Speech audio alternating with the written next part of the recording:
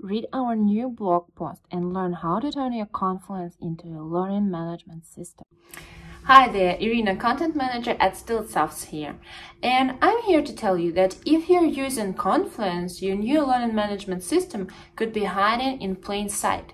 For example, when your learning management system is live, just imagine the time wasted to get your staff up to speed with the new interface before they've even started the real training. So why not bring your LMS to Confluence so your employees don't have to adapt to a new system?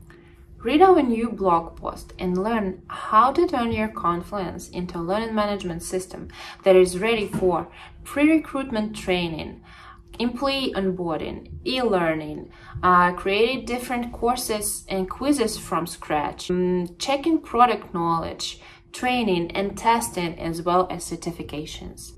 The link is in video description, and feel free to ask us any questions you have about training and learning in Confluence.